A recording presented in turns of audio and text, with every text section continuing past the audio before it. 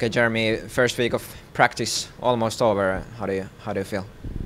Feel pretty good. Obviously a little tired. Everyone's a little tired working hard this week, and just get back to things, get back to, ready to play, game shape and everything. So it's a hard working week, but at the same time, prevent injuries and just get used to each other again.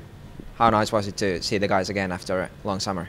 It was really good. The summer, they always seem to go by really fast, but it's always good to get back and see the guys again and, get ready to start playing again. It's always a fun time of year. I'm sure the chemistry is already there because most of the guys have been here for 2 years like you have. Yeah, it's nice coming back and seeing familiar faces. In the summertime, you're coming back to a lot of guys that you already know well, so it makes it even more exciting and looking forward to getting back together again. A special summer for you. A kind of a new summer. Tell us a little bit about that.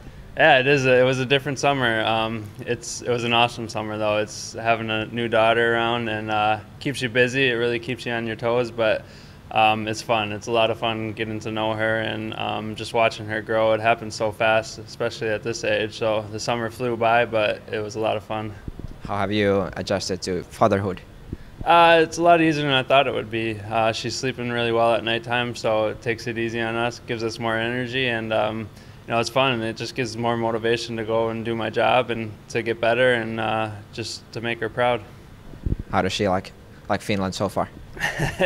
It's hard to tell now. She's so young, but she just is. She goes with the flow. I think she likes it over here, and she's gonna get really used to traveling with our lifestyle. So I think that will come naturally to her. Well, back to hockey. What kind of expectations do you have for next season?